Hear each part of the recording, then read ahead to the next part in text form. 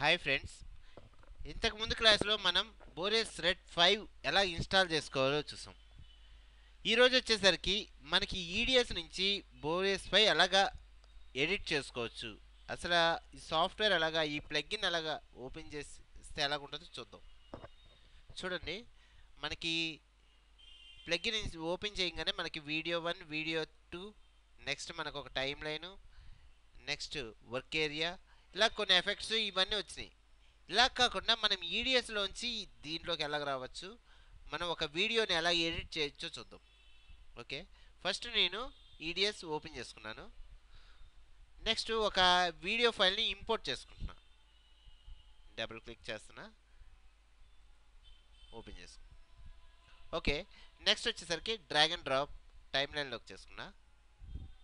ఇప్పుడు నాకు కావాల్సిన ఏరియా వరకు వీడియోని కట్ చేసుకుంటున్నా. ఓకే, నాకు ఎక్కడి నుంచి అంటే ఇక్కడి నుంచి కావాలి. సెలెక్ట్ చేసుకొని పైన యాడ్ కట్ పాయింట్ క్లిక్ చేసుకొని ఫస్ట్ వన్ సెలెక్ట్ చేసుకొని డిలీట్ చేసా. నెక్స్ట్ నాకు ఇక్కడ దాకా కావాలి. కట్ పాయింట్ తీసుకొని సెలెక్ట్ చేసిన తర్వాత కట్ పాయింట్ తీసుకొని డిలీట్ చేసా. ఓకే, చూడండి, ప్లే చేస్తే ఇలాగొచ్చింది.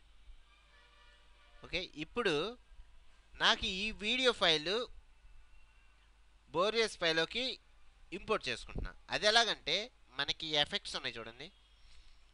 ఎఫెక్ట్స్ ఓపెన్ చేసుకోగానే మనకి ఇక్కడ ఎఫెక్ట్స్లో ఫిల్టర్స్, వీడియో ఫిల్టర్స్ అనే ఆప్షన్ ఉంది. అది ఓపెన్ చేసుకున్నాం అనుకోండి, బోరియస్ మనం ఆల్రెడీ ఇన్స్టాల్ చేసేటప్పుడే మనం ఈడిఎస్కి ఆప్షన్ పెట్టుకున్నాం కాబట్టి ఇక్కడికి వచ్చేస్తాయి. ఓకే, ఇప్పుడు డైరెక్ట్గా డ్రాగ్ అండ్ డ్రాప్ చేసుకుంటున్నా. ఎక్కడ వీడియో మీద డ్రాగ్ చేసుకోగానే మనకు చూడండి లేఅవుటర్ ఇన్ఫర్మేషన్లో లేఅవుటర్లో మనకి ఇక్కడ వచ్చింది. ఇది ఎక్కడ ఉంటుందంటే మనకి ఈ టైమ్ లైన్ పైన ఇక్కడికి వెళ్తే ఇన్ఫర్మేషన్ ఆప్షన్ క్లిక్ చేసి ఉంటుంది.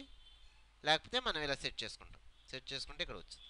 ఓకే, ఇది అలా కాకుండా మీకు ఇక్కడ కూడా కనబడకపోతే వ్యూలో ప్యాలెట్లో ఇన్ఫర్మేషన్ అని ఉంటుంది.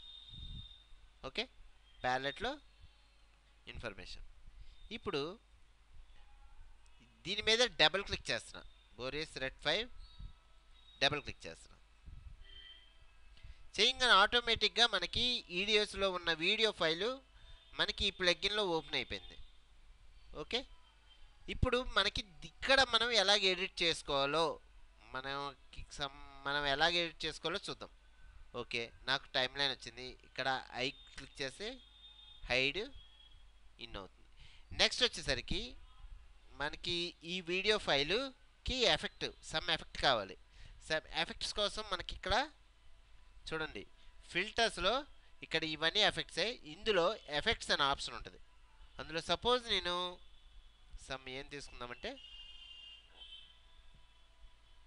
కార్టూన్ లుక్ అని చూడండి, అది క్లిక్ చేశాను అనుకోండి. చూడండి, మనం ఇక్కడ కావాల్సిన ఆప్షన్స్ ఉంటాయి. మార్చుకున్న కొద్దీ మనకి ఎఫెక్ట్ మారుతూ ఉంటుంది. ఇప్పుడు ప్లే చేసి చూస్తే మనకి ఇలా ప్లే అవుద్ది. నెక్స్ట్ నాకు ఇలా కాదు, నాకు ఈ ఎఫెక్ట్ సగం నుంచి అప్లై అవ్వాలి, సగం నుంచి మామూలు వీడియో ప్లే అయిపోవాలి. అండూ చేసుకుంటున్నా, Ctrl+Z. ఓకే, ఇప్పుడు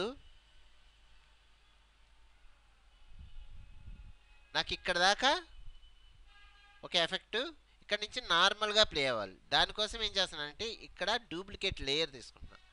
డూప్లికేట్ లేయర్ కోసం షార్ట్ కట్ వచ్చేసరికి కంట్రోల్ కే కీబోర్డ్లో కంట్రోల్ పట్టుకొని కే క్లిక్ చేస్తే మనకి సేమ్ వీడియో కాపీ వచ్చింది. ఓకే, ఇప్పుడు నేను పైన ఈ ఫ్రేమ్ వరకు తీసుకొని డ్రాగ్ చేసుకుంటున్నా. నెక్స్ట్ కిందున్న వీడియో లేయర్ మీద సమ్ ఎఫెక్ట్ అప్లై చేస్తున్నా. ఫిల్టర్స్లో ఎఫెక్ట్స్లో ఓకే, కార్టూన్ లుక్కే అదే అప్లై చేస్తున్నా. వచ్చింది. మీకు ఫస్ట్ ఇక్కడ నుంచి ఇక్కడ దాకా ఈ ఎఫెక్ట్ అప్లై అవుతుంది. ఇక్కడి నుంచి ఏంటంటే నార్మల్గా ప్లే అవుతుంది. సపోజ్ మీరు ఇక్కడ కింద క్యాన్సిల్ అప్లై అని ఉంది కదా, అప్లై క్లిక్ చేయగానే మనకి ఆటోమేటిక్గా ఈడిఎస్లోకి వచ్చేస్తుంది. చూడండి, మనకి వీడియో ఫైలు ఈడిఎస్లో ఇక్కడ వచ్చింది. ఇప్పుడు ప్లే చేసి చూద్దాం ఒకసారి.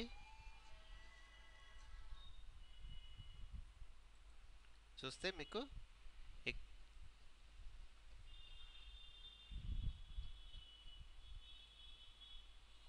ఇక్కడ నుంచి నార్మల్, మనకి ఇక్కడ దాకేమో ఆ ఎఫెక్ట్ వచ్చింది. ఇక్కడ నుంచి నార్మల్గా ఎలాగుందో వీడియో అలాగొచ్చేస్తుంది. ఇలా మనం ఎఫెక్ట్ అప్లై చేసుకున్నాం.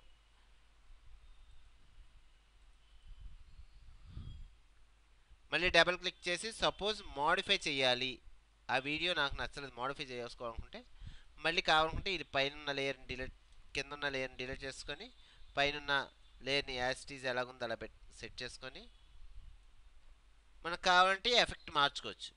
మనకి ఫిల్టర్స్లో ఇంకా ఎఫెక్ట్స్ ఉన్నాయి కదా, ఇంకా ఏ ఎఫెక్ట్ కావాలంటే ఆ ఎఫెక్ట్ అప్లై చేసుకోవచ్చు.